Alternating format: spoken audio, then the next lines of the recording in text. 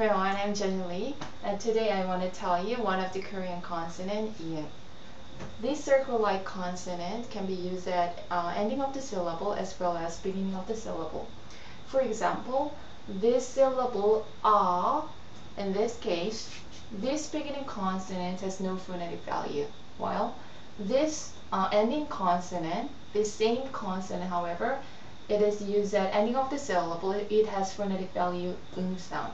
Let me show you another example. Consonant ka, ku sound, and plus ka, and ending consonant So it says kang,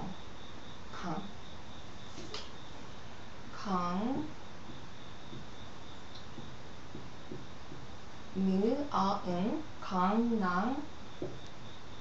Aspirated gu sound. So aspirated gu sound is k, and o, 강낭, 공.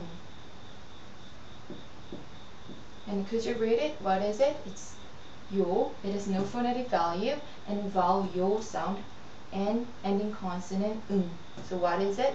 용. Okay. Could you understand Korean consonant? Bye.